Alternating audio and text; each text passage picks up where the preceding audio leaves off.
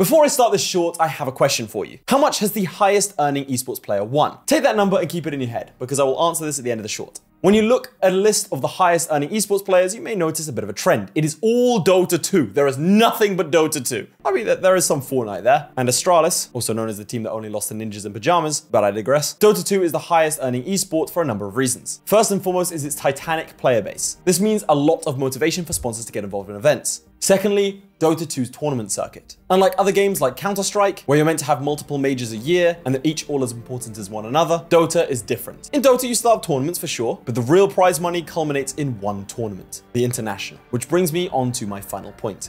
Crowdfunding. In Dota 2, you have a battle pass you can buy, and that money contributes to the prize pool. All these factors combined mean that NoTail, the highest earning Dota 2 player, made $7,184,163 in prize money alone.